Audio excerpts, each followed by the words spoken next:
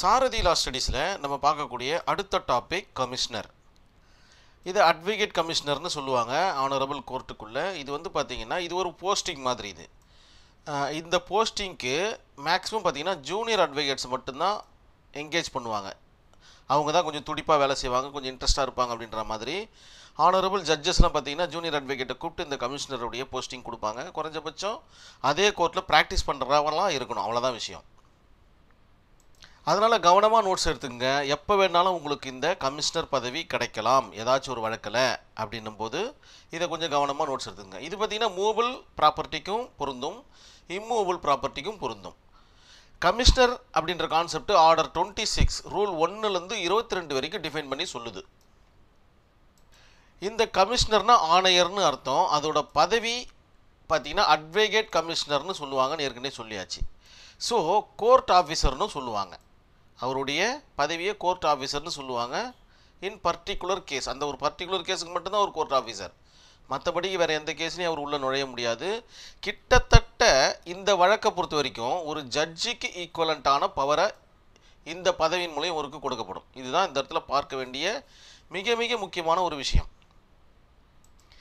எப்படி அப்படின்னு கேட்டிங்கன்னா, இந்த வழக்கு சம்பந்தமாக அவர் யாரை வேணாலும் கூப்பிட்டு விசாரிக்கலாம். கலெக்டரை கூப்பிட்டு விசாரிக்கலாம், தாசில்தாரை கூப்பிட்டு விசாரிக்கலாம், சர்வேயரை கூப்பிட்டு விசாரிக்கலாம், அக்கம் பக்கத்தினரை விசாரிக்கலாம், ஏதாச்சும் ஒரு டாக்குமெண்ட்டை பார்வையிடணும்னா டாக்குமெண்ட்டை பார்வையிடலாம், அதோட காப்பி நகல் வேணும்னா கேட்டு பெறலாம். இந்த மாதிரி அந்த வழக்கிற்கு உண்டான எல்லா கான்செப்டையும் இவர் கேட்டு பெறறதுக்கு இவர் உரிமை படைத்தவராக மாறிடுறாரு.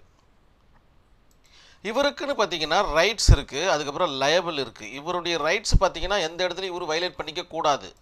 கிட்டத்தட்ட ஜட்ஜி போஸ்டிங் மாதிரி இருக்கிறதுனால இந்த வழக்கை இவரை பொறுத்து தான் நல்லது கெட்டது தீர்மானிக்கப்படும். அதாவது வெற்றியா தோல்வியான்றது இரு தரப்பினர்களுக்கிடையே தீர்மானிக்கப்படக்கூடிய கான்செப்ட் இந்த அட்வொகேட் கமிஷனர்கிட்ட தான் இருக்குது. ஏன்னா இவர் கொடுக்குற ரிப்போர்ட்டு தான் ஆனரபிள் கோர்ட்டு நம்பும். ஏன் அப்படின்னு கேட்டிங்கன்னா, ஆனரபிள் ஜட்ஜு பார்த்திங்கன்னா ஒரே இடத்துல இருந்து ஒர்க் பண்ணிகிட்டு இருக்காரு. ஆனால் ஃபீல்டு பார்த்திங்கன்னா ஏதோ ஒரு இடத்துல இருக்குது, இந்த ப்ராப்பர்ட்டி பார்த்திங்கன்னா ஏதோ ஒரு இடத்துல இருக்குது. இந்த ப்ராப்பர்ட்டியை இவரால் இன்வெஸ்டிகேஷன் பண்ண முடியாது. பிகாஸ் இவர் ஒரு investigation officer, that means field investigation officer in this particular case அப்படின்ற மாதிரி இந்த இடத்துல நீங்கள் உங்களுடைய ஆன்சர் ஷீட்டில் இருக்க மாதிரி பார்த்துக்குங்க. இப்போ இந்த நபருக்கு அட்வொகேட் கமிஷனர் போஸ்டிங்கு ஆனரபிள் கோர்ட்டால் கொடுக்கப்பட்டிருக்கு. ஒன்று ஆனரபிள் கோர்ட்டு சூமோட்டோவாக கொடுக்கலாம், அப்படி இல்லைன்னா இன்ட்ரெஸ்டின் அடிப்படையில் கிளைண்ட்டோடைய அல்லது டிஃபெண்டன்ட்டோடைய இன்ட்ரெஸ்டின் அடிப்படையில் இவருக்கு அட்வொகேட் கமிஷனர் போஸ்டிங் கொடுக்கலாம். அந்த மாதிரி போஸ்டிங் கொடுத்த உடனே என்ன பண்ணும் அப்படின்னு பார்த்தீங்கன்னா, ஆனரபிள் கோர்ட்டு இவருக்கு ஒரு சேலரியை ஃபிக்ஸ் பண்ணும். ஒரு 15,000 அந்த மாதிரி சேலரி ஃபிக்ஸ் பண்ணும். இக்காலகட்டத்தில் சேலரி ஃபிக்ஸ் பண்ணி இவருக்கு உண்டான ஆர்டரை பிரிண்ட் அவுட்டில் எடுத்து கையில் கொடுத்துருவாங்க. எங்கே போனாலும் இதை காமிச்சா அவருக்கு உண்டான மரியாதை வேறு லெவல். அந்த ஆர்டரை பெற்றுக்கொண்டு இந்த அட்வொகேட் கமிஷனர் என்ன பண்ணுவார்னு பார்த்தீங்கன்னா, பர்டிகுலர் பிளேஸுக்கு வருவார், வந்து ஃபீல்டு ஒர்க் பண்ணுவார். இங்கே என்னெல்லாம் நடக்குது, இந்த வழக்குக்கு சம்பந்தமாக என்னெல்லாம் இவர் சேகரித்து கொடுக்கணுமோ எல்லாத்தையும் சேகரிச்சுட்டு யாரென்னா என்கேஜ் பண்ணிக்க முடியும்னா அவங்களெல்லாம் என்கேஜ் பண்ணிப்பாங்க. தாசில்தாரை இல்லை சர்வேயரை, விஓவை இவங்களெல்லாம் என்கேஜ் பண்ணிப்பாங்க.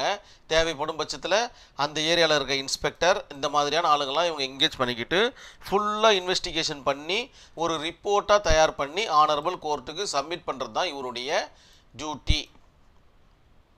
இந்த நாளுக்கெல்லாம் இந்த ஃபீல்டு ஒர்க்குக்கு ஆனரபிள் கோர்ட்டு ஒரு டேட் ஒன்று ஃபிக்ஸ் பண்ணும். இந்த டேட்டுக்குள்ளே நீங்கள் இந்த அறிக்கையை நீங்கள் சமர்ப்பிக்கணும் அப்படின்ற மாதிரி ஒரு டேட்டை ஃபிக்ஸ் பண்ணும். அந்த டேட்டுக்குள்ளே இவர் அந்த ஃபீல்டு ஒர்க் பண்ணிவிட்டு அந்த அறிக்கையை இவர் சமர்ப்பிச்சிருவார். ஸோ இதுதான் பார்த்தீங்கன்னா செனாரியோ ஆஃப் கமிஷனர். இப்போ உங்களுக்கு ஒரு ஐடியா கிடச்சிட்ருக்கும் அட்வொகேட் கமிஷனருடைய டியூட்டிஸ் என்ன, ரைட்ஸ் என்ன, அண்ட் தென் லயபிள் என்ன. லயபிள் மீன்ஸ் என்னென்னா, அவர் எந்த இடத்துலையும் அவருடைய வேலையை விட்டு கொடுக்கக்கூடாது. யாரை வேணாலும் வழக்குக்கு சம்பந்தமாக பார்த்திங்கன்னா விசாரிக்கலாம். அதே மாதிரி ரைட்ஸ் அண்ட் டியூட்டிஸ் எல்லாத்தையும் சேர்த்தா மாதிரி உங்களுடைய ஆன்சர் ஷீட்டில் ஃப்ரேம் பண்ணிக்கிட்டே வாங்க. ஒரு ரூலுக்கும் ஒரு விஷயம் இந்த இடத்துல இருக்குது. ஒன் பை ஒன்னாக நான் சொல்கிறேன், முக்கியமானது மட்டும் சொல்கிறேன். ரைட்டு. இப்போ பிளைன்டிஃபு அண்ட் டிஃபெண்டன்ட் ரெண்டு பேரும் சேர்ந்து கமிஷன் பெட்டிஷன் போடுவாங்க. எப்படி இவர் வராரு அப்படின்னு பார்த்தீங்கன்னா, ஒன்று சூமோட்டோவில் சொல்லிட்டேன், ஒன்று இன்ட்ரெஸ்டின் அடிப்படையில் சொல்லிட்டேன். யார்? டிஃபெண்டன்ட் அண்டு பிளைன்டிஃபுடைய இன்ட்ரெஸ்டின் அடிப்படையில் இவங்க கமிஷன் பெட்டிஷன் ஒன்று போடணும் ஆனரபிள் கோர்ட்டில். ஐஏ மாதிரிலாம் கிடையாது, ஐஏ தான்.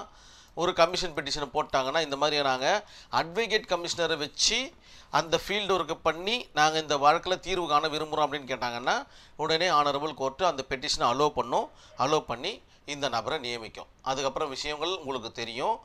இதுதான் பார்த்தீங்கன்னா advocate கமிஷனருடைய concept. Under order 26 rule 1லேருந்து 22 வரைக்கும் டிஃபைன் பண்ணி சொல்லுது. இப்போது முக்கியமான ஆர்டர் மட்டும் பார்த்துடலாம். இதில் ரூல் 1 ஆர்டர் 26 ரூல் 1ல் என்ன சொல்லுது அப்படின்னு பார்த்தீங்கன்னா, நீதிமன்றத்திற்கு வர இயலாத நபர்கள், அதாவது பெரிய வயசாகிட்டு இருக்கும், அதாவது 90 வயசு 92 வயசு, அதாவது அவங்களால நடக்க முடியாத இல்லை நோய்வாய்ப்பட்டு இருக்கிற அந்த நபர்கள், ஆனால் அந்த வழக்குக்கு மிக முக்கியமான நபர்களாக இருப்பாங்க. அதாவது அவங்க வந்து பார்த்திங்கன்னா அந்த இடத்துல வந்து அவங்க சாட்சி சொன்னால் தான் அந்த வழக்கிற்குண்டான சாராம்சம் ஃபுல்ஃபில் ஆகும். அந்த மாதிரியான நபர்கள் வர இயலாத போது அட்வொகேட் கமிஷனரை நியமிக்கலாம் அப்படின்ற மாதிரி ஆர்டர் 26 ரூல் 1 டிஃபைன் பண்ணி சொல்லுது. உங்களுடைய ஆன்சர் ஷீட்டில் அரே பண்ணிக்கிட்டே வாங்க. அதன் பிறகு ரூல் 9 என்ன சொல்லுது அப்படின்னு பார்த்தீங்கன்னா, ஒரு அட்வொகேட் கமிஷனரை எந்த நேரத்தில் நியமிக்கலாம், அதாவது கள ஆய்வுன்னு சொல்லுவாங்க இல்லையா, ஃபீல்டு ஒர்க்குன்னு சொல்லுவாங்க. அந்த மாதிரி ஃபீல்டு ஒர்க்கு வேணும் அப்படின்ற பட்சத்தில் இந்த ரூல் 9 யூஸ் பண்ணிக்கலாம். எப்படி? ஐஏல filed petition under order rule 26 rule 9 போட்டுட்டா போதும், ஆட்டோமேட்டிக்காக இது எங்கே போடணும்னா ஃபீல்டு ஆஃபீஸர்கிட்ட ஓடி போயிடும். ரூல் 1 போட்டால் என்ன ஆகும்னு பார்த்தீங்கன்னா, ஆர்டர் 26 ரூல் 1 போட்டால் என்ன ஆகும் அந்த இடத்துல அப்படின்னு பார்த்தீங்கன்னா, ஆட்டோமேட்டிக்காக அந்த வர இயலாத நபரை விசாரிக்கணும் அப்படின்ற மாதிரி ஆர்டர் போடுவாங்க. ஸோ இது ஒன்று ஒரு ரூல் மாதிரி. ஸோ இது மேக்ஸிமம் 9ன்ற ரூலை யூஸ் பண்ணிப்பாங்க. ஏன்னா இதுதான் பார்த்தீங்கன்னா ஃபீல்டு ஒர்க்குக்கான நேரடியான ஒரு ஆர்டர். ஸோ அந்த பெட்டிஷன் அலோவ் ஆகிடுச்சுன்னா மறுபடியும் இவரை இது பண்ணுவாங்க, இவரு கள ஆய்வு பண்ணிவிட்டு மறுபடியும் அறிக்கையை தயார் பண்ணுவார். இதுதான் விஷயம். ஸோ ரூல் 9 ரொம்ப இம்பார்ட்டண்ட். ரூல் 10 என்ன சொல்லுது அப்படின்னு பார்த்தீங்கன்னா, அப்படி ஒரு அறிக்கையை தயார் பண்ணி இவர் ஆனரபிள் கோர்ட்டில் சப்மிட் பண்ணுறாரு இல்லையா, இப்போ இவரை ஆப்போசிட் பார்ட்டி, இப்போ இவர் கமிஷன் பெட்டிஷன் போட்டார்னா இவர் ஆப்போசிட் பார்ட்டியாக மாறுவார். இந்த கவுன்சில் என்ன பண்ணுவார்னு பார்த்தீங்கன்னா, ஆர்டர் 26 ரூல் 10 படி இவரை குறுக்கு விசாரணை செய்யலாம். யாரை? இந்த அட்வொகேட் கமிஷனரை குறுக்கு விசாரணை செய்யலாம். நீங்கள் வந்து பயாஸ் ஆகிட்டீங்களா இல்லையா, நீங்கள் வந்து சரியாக இன்வெஸ்டிகேஷன் பண்ணலை, அந்த இடத்துல நீங்கள் தவறுதலான ரிப்போர்ட் கொடுத்துட்டீங்க, இந்த மாதிரி எந்த கேள்வி வேணாலும் இந்த டிஃபெண்டன்ட் கவுன்சில் கேட்கப்படலாம் அப்படின்னு சொல்கிறது தான் ஆர்டர் 26 ரூல் 10ன்றதை ஞாபகம் வச்சுக்கோங்க. ஆர்டர் 26 ரூல் 10A வந்ததாவே உங்களுக்கு அமெண்ட்மெண்ட்டுன்னு தெரிஞ்சு போச்சு. இந்த சயின்டிஃபிக் சம்பந்தமான விஷயத்திற்கு இவங்கள என்கேஜ் பண்ணிப்பாங்க அட்வொகேட் கமிஷனரை. இந்த ஃபாரன்சிக் டிபார்ட்மெண்ட்டுக்கு போயிட்டு எதனா ஒரு ஒர்க் வேணும்னா இந்த டிஎன்ஏ டெஸ்ட் எடுக்க சொல்லுவாங்க. அப்படி இல்லைன்னா ஏதோ ஒரு சயின்டிஃபிக் ரிலேட்டடாக வரக்கூடிய அனைத்து விவரங்களையும் சேகரித்து கொடுப்பதற்கு ஒரு அட்வொகேட் கமிஷனரை இந்த ஆர்டர் 26 ரூல் 10Aவின் அடிப்படையில் நியமிச்சுக்கலாம். இப்போ நம்ம மிக முக்கியமான பகுதிக்கு வந்துட்டோம். Order 26 rule 16. ஆர்டர் 26 ரூல் 16 என்ன சொல்லுது அப்படின்னு பார்த்தீங்கன்னா, இந்த ஆணையருடைய அதிகாரங்கள் என்னென்ன அப்படின்றத டிஃபைன் பண்ணி சொல்லுது. ஸோ இந்த அதிகாரத்தின் படி தான் இவர் நடந்துக்கணும். வானளாவிய அதிகாரம் இந்த வழக்கை பொறுத்த வரைக்கும் இவருக்கு கொடுக்கப்பட்டிருக்கு. சம்பந்தப்பட்ட நபர்களை தவிர வேறு யாரையும் விசாரிக்கக்கூடாதுன்ற விவரங்களும் சொல்லப்பட்டிருக்கோம். அவர் சம்பந்தப்பட்டவர் நினச்சா கண்டிப்பாக அவரையும் விசாரிக்கலாம். கிட்டத்தட்ட இந்த வழக்கை பொறுத்த வரைக்கும் ஒரு நீதிபதிக்கு ஈக்குவலான ஒரு நபராக இந்த இடத்துல கருதப்படுகிறார் அப்படின்றத ஆர்டர் 26 ரூல் 16 டிஃபைன் பண்ணி சொல்கிறது.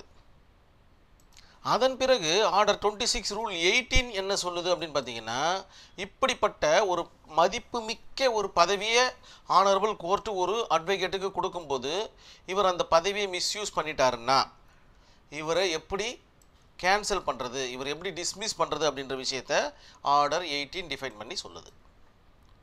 ஸோ இத்தனை ஆர்டர் மட்டும் உங்களுடைய ஆன்சர் ஷீட்டில் இருந்தாவே போதுமானது. நிறைய சொல்லியிருப்பாங்க. முக்கியமான ஆர்டர்ஸ் இது தான்.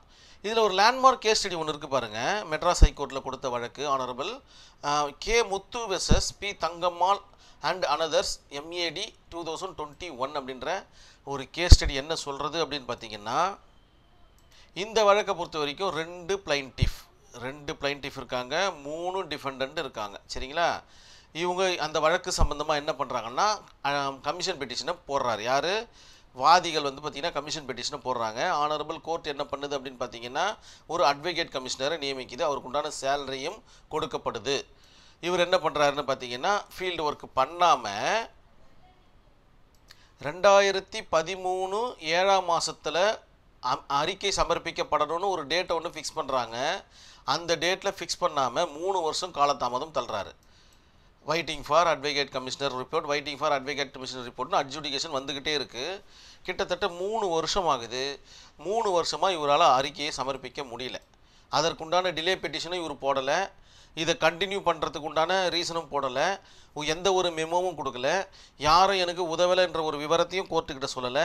ஸோ எந்த ஒரு விவரத்தையும் சொல்லாமல் 3 வருடம் பார்த்திங்கன்னா இந்த வழக்கில் அட்வொகேட் கமிஷனரோட ரோல் ட்ராவல் ஆகிட்டே இருக்குது. ஆனால் ஆனரபிள் கோர்ட் என்ன டேட்டு ஃபிக்ஸ் பண்ணணுன்னு பார்த்தீங்கன்னா டிஸ்டன்ஸுக்கு தகுந்த மாதிரியும் ஏரியாவுக்கு தகுந்த மாதிரியும் ஒரு டேட்டை ஃபிக்ஸ் பண்ணோம்.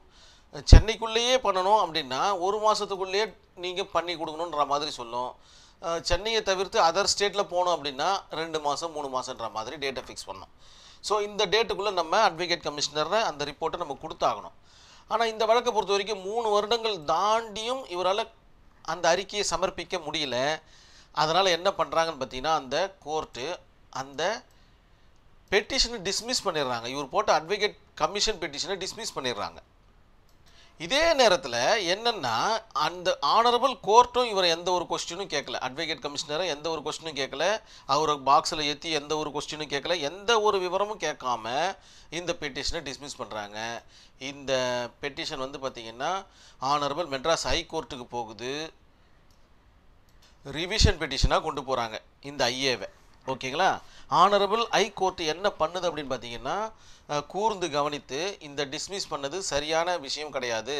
மேற்கண்ட விவரங்கள், அதாவது இவரை கூப்பிட்டு விசாரிச்சிருக்கணும், இவர் மெமோ போட்டிருக்கணும், இவர் ஒரு அறிக்கை தாக்கல் செய்யாததற்குண்டான விஷயத்தை சொல்லியிருக்கணும், யாருன்னா பார்த்திங்கன்னா ஒத்துழைக்கலையான்ற விவரத்தை சொல்லியிருக்கணும். எதையுமே கலந்து ஆலோசிக்காமல், அது மட்டும் இல்லை அவருக்கு கொடுக்கப்பட்ட சேலரியும் திரும்ப ஒப்படைக்காமல் இந்த கமிஷன் பெட்டிஷனை நீங்கள் டிஸ்மிஸ் பண்ணது செல்லாது. அதனால் இவர் கொடுக்க வேண்டிய அந்த தொகையை திருப்பி கொடுக்கணும். வேறொரு அட்வொகேட் கமிஷனரை நியமித்து இந்த வழக்கை நடத்துங்கன்னு ஒரு ஜட்ஜ்மெண்ட்டை கொடுத்துட்றாங்க இந்த ஐஏவை பொறுத்த வரைக்கும் ரிவிஷனில். ஸோ இதுதான் பார்த்தீங்கன்னா இந்த கேஸ் ஸ்டடிக்கு உண்டான கான்செப்ட். இவ்வளோ தான் அட்வொகேட் கமிஷனரை பொறுத்த வரைக்கும். ஸோ இந்த ஒரு விவரங்களை நீங்கள் முழுசாக தெரிஞ்சுக்கிட்டிங்கன்னா டக்குன்னு உங்களுக்கு அந்த வாய்ப்பு வரும்போது நீங்கள் அழகாக உபயோகப்படுத்திக்கலாம். கண்டிப்பாக இந்த வீடியோவில் வந்த விவரங்கள் அனைத்தும் உங்களுக்கு புரிஞ்சிருக்கும்னு நினைக்கிறேன். நன்றி, வணக்கம்.